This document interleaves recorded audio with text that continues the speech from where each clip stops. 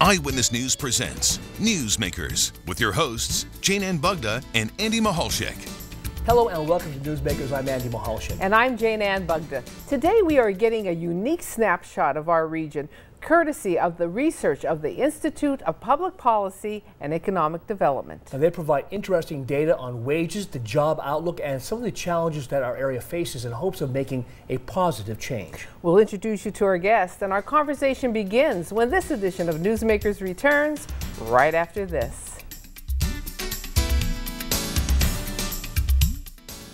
Welcome back to Newsmakers. I'm Jane Ann Bugda along with Andy Mahalchik, and we have an interesting program for you today because we are talking about our region, talking about the different aspects of our region, and it all comes courtesy through research through the Institute. You know, we talk about the power of information, the power of numbers, you know, and folks, we're all talking about logistics and data and analysis in a real-time basis. Well, these folks are experts at it for years and years before it was on our radars, quite frankly. And Teri and Jill is here today for the Institute, you know, and just basically describe what is your Institute all about and what's its main goal? Well, our main goal is to focus on data analysis and solutions. Our job is to get the data, to interpret the data so that people understand what it means and how it can be used in decision making, whether you're in the public sector, the private sector, or the nonprofit sector. So we focus on two tracks of research, one that we call community-based, which we get out for public consumption, our annual indicators, which we'll talk about, as well as an economy tracker, a policy tracker, and all sorts of subject matter research. And then the other track is specifically for clients that have specific research that they want done, whether it's surveys or strategic plans or needs assessments, economic impact studies, those types of things. And when we talk about the Institute, and it was the Institute of Public Policy and Economic Development, but for our purposes and for your legal purposes, it's now just the Institute, correct? Yes. So who makes up the Institute? Who are the people that we are talking about? Who are the people that are doing the research? Well, we are a partnership, actually, of 13 colleges and universities in Lackawanna and Luzerne counties. And that includes our 4-year public and private schools, and it also includes Luzerne County Community College, the Geisinger Commonwealth School of Medicine, Johnson College, and the Wright Center for Graduate Medical Education. And so they really guide, they are robust supporters, and they help us. We're a small team internally, but they really help us maintain all of the resources that we need to produce our research. A lot of brain power, a lot of smart people. You're hearing all these universities, and I think, you know, over the years we take for granted, I think, or some do, the power of our local higher education and the people that run those schools and the students in there. So you're able to work with those folks and tap into that, correct? Yes, that's correct. Higher education infrastructure in the region is truly an asset in so many ways. Economic asset in terms of just generating economic impact throughout the region, major employers, but the brain power between the students and the faculty are very important. And we do most of our work with the students. We provide mentoring to the medical school students and the residents at the Wright Center, as well as research practicums to students from all the other schools. So they work alongside our research team in collecting data, analyzing data, and writing reports, and get to understand what you said, Andy, the power of data in decision making. And, you know, we're very fortunate to have you here because you're getting ready to present a new report. So we're giving everybody sort of a little sneak peek of what's in this year's report. So based on the data, what are some of the biggest challenges our region is facing?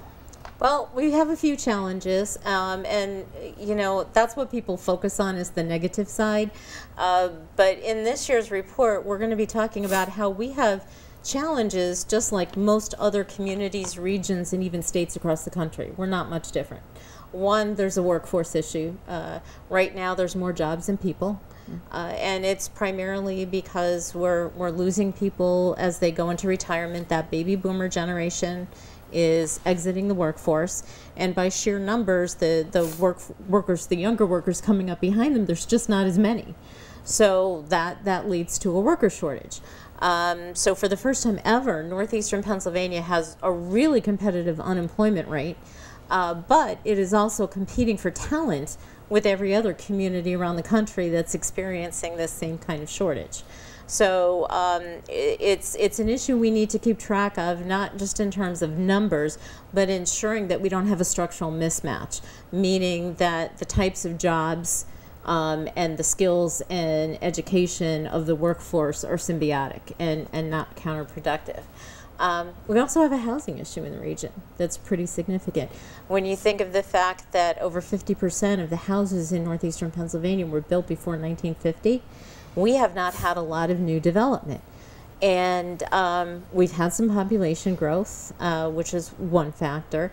And with that old of a housing stock, a lot of housing is falling into blight and disrepair and no longer usable, and it's created a housing shortage. And so with that, it's principles of economics, supply and demand, and when that supply is tight, the price goes up. And that's a challenge for many working people, is to be able to afford the median price house and the median rent these days. And the housing, of course, how much of a deterrence, if you know, how much of a deterrence is the housing issue or problems keeping people from moving here for these jobs or staying here? Is it, it's got to be like two double-edged sword here, right? It is, and while we don't have data to support that, you can make some anecdotal argument, the fact that if you're trying to grow your population and bring people in to work in the jobs that are available, you gotta have places for them to live. And without having adequate housing at different price points, it's problematic. So, you know, what are some of our assets and some of our great opportunities here in our region? Actually, Teri mentioned a few of them as she was discussing challenges, because they're all so intertwined. But we have assets in terms of the eds and meds structure, which is our robust, really rich medical education community. We have the growing population that Teri mentioned, and a lot of other areas in the country can't say the same. There's not so many who are talking about population increases, but there's an influx of people from a diverse range of races and ethnicities. We have people coming in from larger cities, and with that they are bringing new ideas, they're bringing entrepreneurism, they're bringing different perspectives. So it's a lot of really great perspectives if we are going to embrace them. So. And I hate to bring up the word COVID again. Are we still, and we're all haunted by it one way or another, or at least it has changed our society in so many ways. Are we still seeing the impact of COVID in our region as far as the economy, assets, or debits? I mean, are we still seeing that, Teri? To some degree, yes, in some areas, but I think if you want to talk about it economically, I think we're coming out of it. When we look at this year's data, you know, we see things like job creation, like the GDP going up for the region, increases in exports. Are we where we were pre-COVID? No, not necessarily, but that there is that continued improvement in those areas.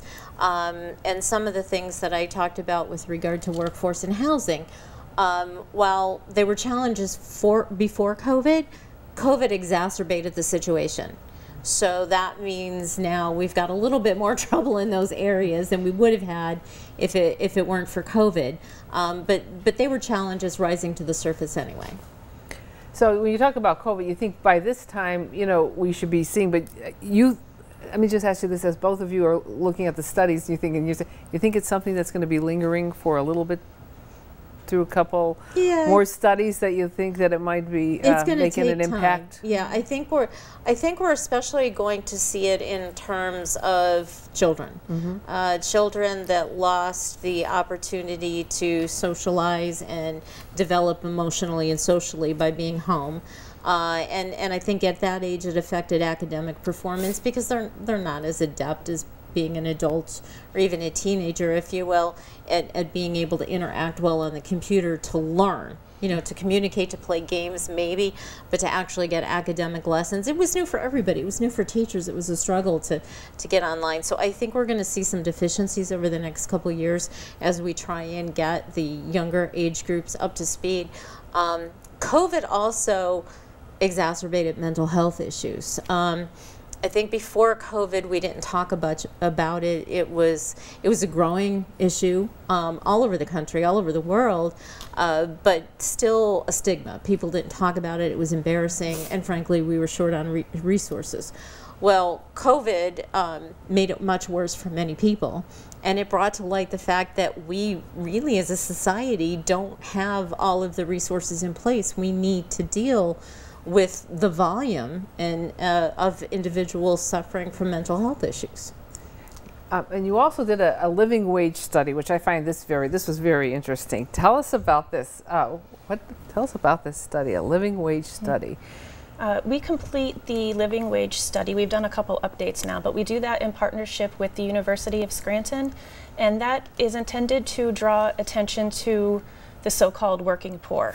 And these are people who are working hard but still struggle to maintain a modest yet dignified living, is how we describe it. So they're trying to determine which utility bill they're going to pay this week, and how they're going to find affordable childcare, and how they're going to get to work.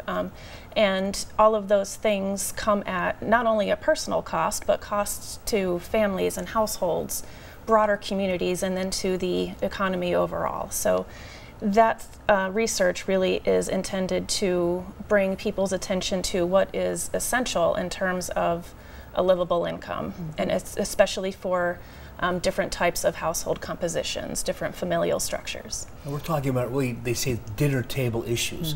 You know, if families even get together anymore, because everyone's trying to work a couple jobs, this and that, and exactly. we're so busy. One person said to me I did a story about the fast-paced society. It's always been fast-paced, but now it's like, get it done yesterday, you know, or just move on.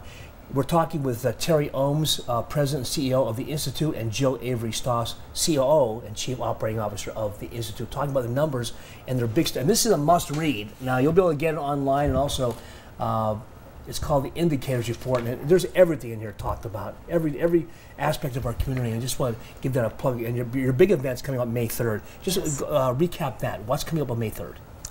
May 3rd is when we present the data, the report, to the community, and we also present our subject matter research, and we do research in housing and health and the economy and infrastructure and things like that, and it's driven by collaboration among individuals who volunteer to be on those subject matter task forces.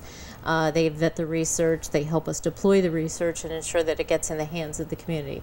So May 3rd we have a live event at the Woodlands at 8:30 and a virtual event at 1 o'clock in the afternoon.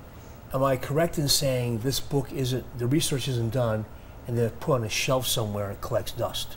This is a living, breathing organism. Yes. Constantly. It's exciting because we love to hear stories about how people use the data, and we hear constantly from organizations that use it to help write grants, to measure whether or not their programs are successful. Local governments like the data because it helps them keep track of what's happening in their communities, getting a better understanding of the communities. So there's really a number of applications that can be used. Now, you mentioned task force. Tell us about your task force. What are they studying? We actually have about 7 task forces, and each of those task forces are comprised of community stakeholders with some degree of subject matter expertise that aligns with the focus of each task force. So for example, we have a housing task force, and there are some real estate professionals on that task force. Our health and healthcare task force, we have participation from medical professionals and healthcare providers. Our energy task force has representatives from our local utility companies. So each of those task forces brings unique subject matter experts, and they also help us hone in on our research areas. And I know you were saying about these task forces, and they actually help our community leaders in their planning. And so I know we had some success stories in the past, but tell us now, when people look at this, when a community leader comes in and looks at what you have set up, what kind of projects go from that? Well, really, it can be nearly anything. I mean, if you're in county government and you want to understand what's happening in your county and the social services sectors are related to crime and things like that, all of that data is in there. So it can help determine where you need to deploy more funds, where you can maybe ease up a little bit, what's the true nature of the problems that are happening in communities. A lot of the major foundations in the area, the community foundations and the family foundations, use the data there to really help focus their philanthropy better. So they know where the money will do the most good in addressing community problems. You know, we talk about, there's been a lot of talk in recent years on ARPA funds. Yes. Does that, those funds impact your institute at all, or what are you seeing those ARPA funds having impact in our region, whether it be in our communities or counties, individuals? What are you seeing, if you know that? Well, we are familiar with what some of the communities are doing with their ARPA funds. It's really a game changer for the counties and the cities and smaller communities, because it can help fill in their wish list of things that they know they need to do, they want to do, but there was never a funding source for. So we know communities that are using it for infrastructure improvements or to improve broadband access. Other communities are using it for economic development purposes. Some are using it to fill the missions of nonprofit organizations that are supporting different stakeholders in the community with different issues. But like I said, it's new. It's not tied to tax revenue. It doesn't have to be allocated in a certain way like much of the tax revenue does. So it really gives an opportunity for communities to focus on where their needs are. Well, we're going to take a quick break, and the information that you're seeing on today's show can be seen on PAHomepage.com under the Newsmakers link, and you can check out we have a link to their Facebook page and their web page, and you can see little vignettes from the people telling about the task force. Very interesting. So you are watching Newsmakers, and we are a proud recipient of 3 Pennsylvania Association of Broadcasting Awards for Excellence in Public Affairs Programming and a Keystone State Award for Best Talk Show in the state. And we'll be back right after this.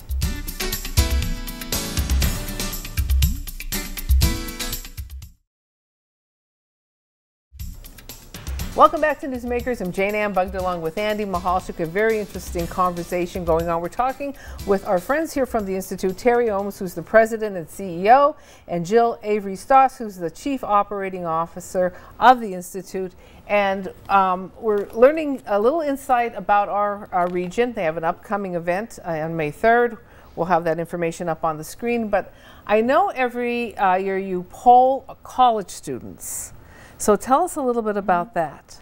Well, we actually poll them twice per year, and we poll the students at our 13 partnering institutions.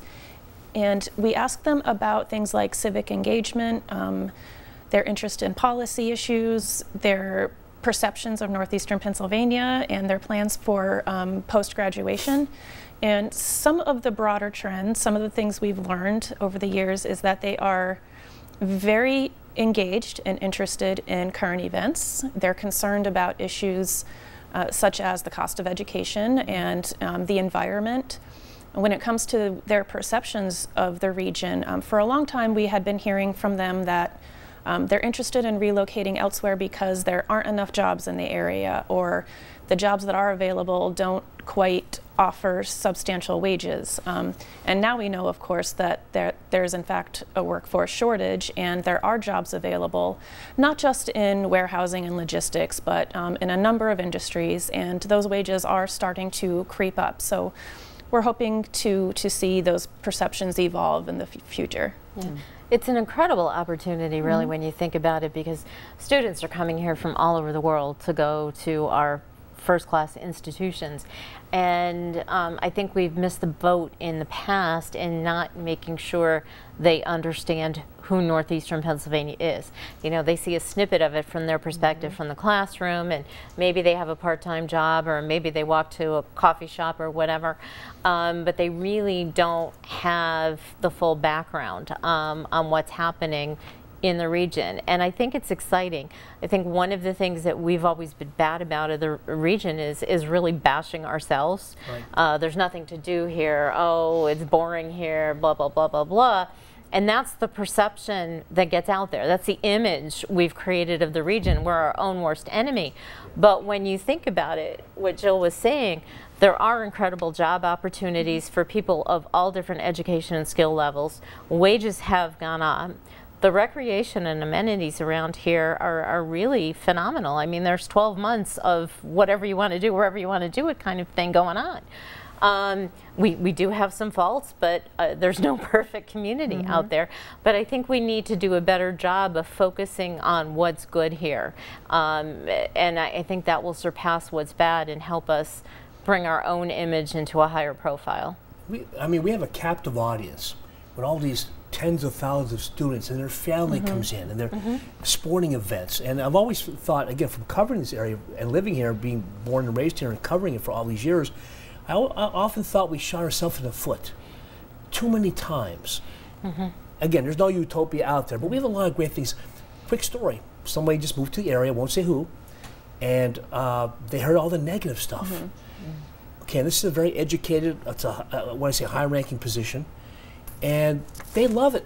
They can't believe all the events of the skiing and the boating and the entertainment and the arena, just to mention a few. I mean, it just, again, are we our own worst enemy, Teri? I mean, yes, wholeheartedly agreed. I think we often overlook what's in our backyard. People will say, well, we'll go to New York because there's so much to see and do there in the city. And sure there is, but there kind of is here too.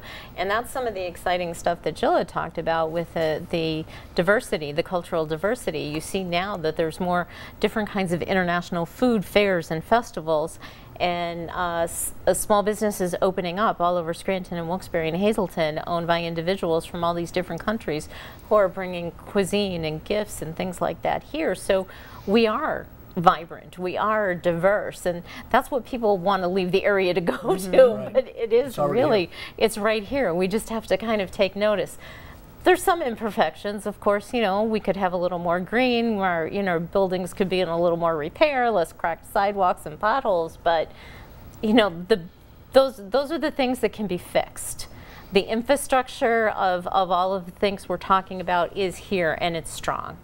So say there's a community leader watching or a nonprofit, and they say, you know, we like a closer look at something. So how do they go about that? How do they approach you to say, hey, can you do a study on this for us?